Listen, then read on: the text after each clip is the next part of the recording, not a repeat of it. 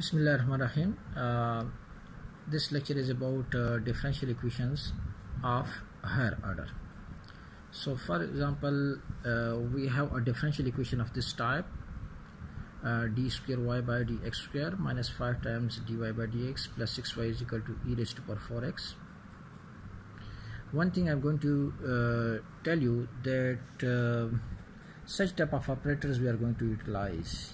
D by dx we denote by capital D, d square by dx square by capital D square, and so on. dm by dx raised to power m is equal to d raised to power m. Now for example, if we write the given differential equation in operator form, it will looks like d square y minus 5 dy plus 6y is equal to e raised to power 4x. Taking common y, we get like that. Then we will read this as f of d, means function of d. F of d on y equal to f of x. F of d value is d square minus 5d plus 6, whereas f of x is e raised to power 4x.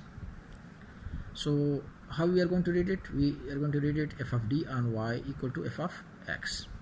F of d on y is equal to f of x is called linear differential equation with constant coefficients. If we write it in this way, then we will call it a linear differential equation with constant coefficients.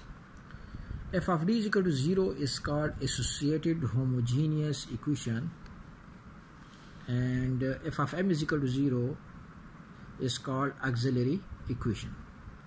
To find complete solution of f of d and y is equal to f of x, we suppose that y equal to complementary function plus particular integral be the complete solution. So there are two terms to find the complete solution. One is complementary function, another is particular integral. I may write the solution in terms of yc, which is complementary function solution, and yp, which is particular integral solution. So complementary function can be obtained, the solution, complementary function solution can be obtained by this way. Let f of d on yc is equal to 0, so we need to find the roots of the auxiliary equation f of m is equal to 0, and this can be obtained by the following table. So once you need to understand this one, depending on the roots of the auxiliary equation, how we can find the complementary function. If the roots of the auxiliary equation are different, say m1 and m2 for example, then complementary function will be c1 e raised to power m1x plus c2 e raised to power m2x plus so on, depending on the number of the roots. If the complementary if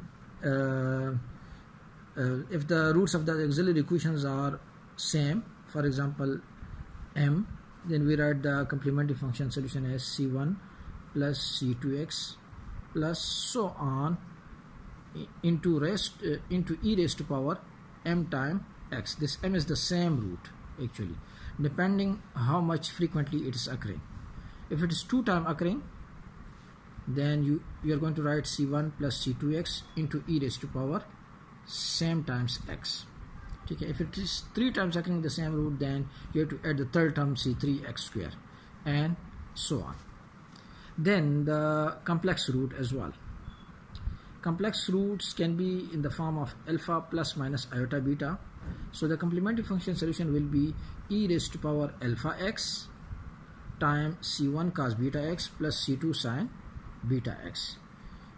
Beta is the imaginary part which are in the argument of cos and sine, and alpha is the real part which is in the power of exponential function. So now the second step is that how to find the particular integral. For particular integral, we need to find we need to write f of d on y is equal to f of x in this way. So it will be y is equal to 1 over f of d times f of x. So this 1 over f of d is called inverse operator method. It's the inverse operator. So we are going to find particular integral by 1 over times f of d times f of x. Now the right hand side depends on f of x. So we have the following types. Number one is the right side can be exponential.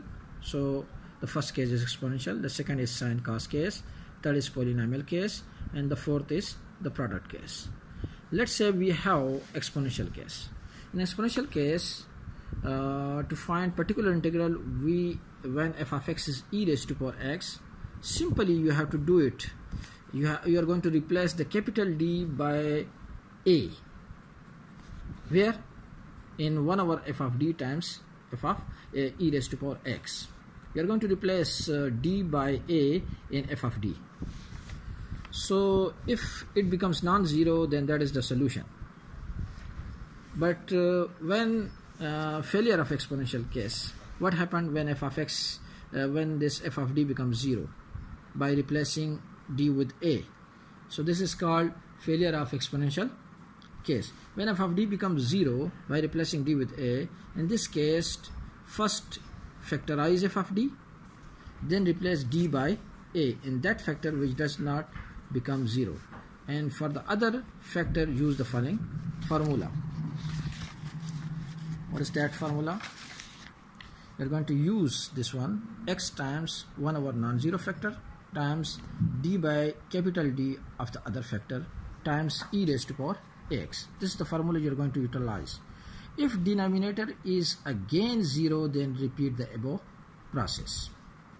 For example, I'm going to discuss this example: d square y by dx square minus 3 times dy by dx plus 2y is equal to 4 plus 3 e raised to power 5x.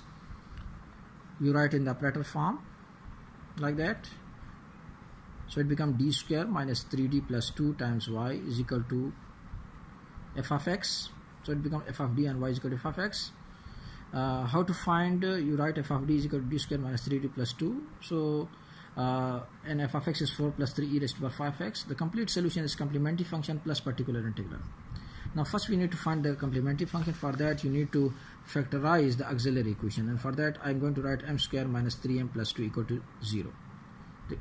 Simply renaming d by m. So it becomes m square minus 3m plus 2 equal to 0. Factorize this one, and the roots are coming are m is equal to 1, 2. So the roots are different. I can write the complementary function solution as c1 e raised to power 1x plus c2 e raised to power 2x. This is one part of the solution. To find the particular integral, I need to write the inverse operator technique, and that is 1 over f of d times f of x. I will write 1 over d square minus 3d plus 2 times, what is f of x? F of x here given is 4 plus 3 e raised to power 5x. You split that in terms of 4 and in terms of 3 e raised to power 5x, but 4 again we can write 4 times e raised to power 0x because it doesn't affect it. So you will make that exponential form. So it will become 1 over d square minus 3d plus 2 times 4 e raised to power 0x, and the other term will be plus 1 over d square minus 3d plus 2 times 3 e raised to power 5x. In the first term, we are going to replace d with d by 0, and the second term we are going to replace d by 5.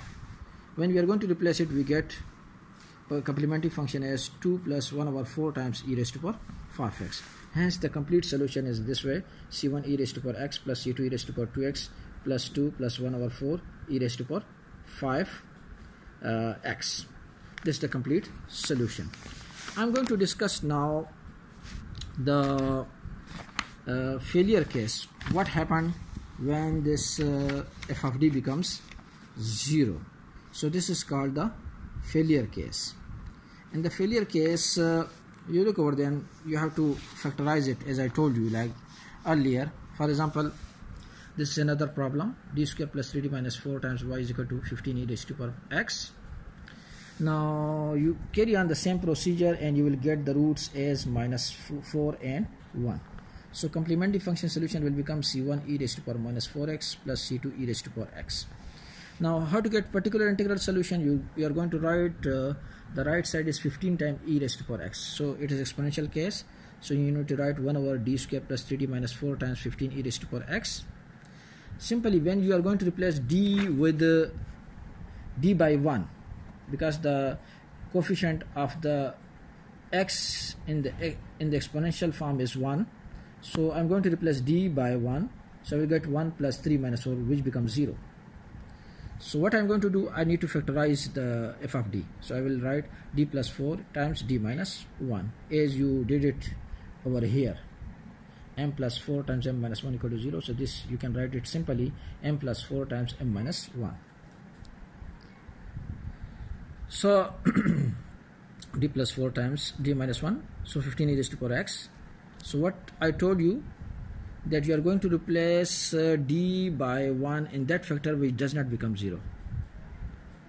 So I'm going to write instead of d plus 4, I'm going to write 1 plus 4.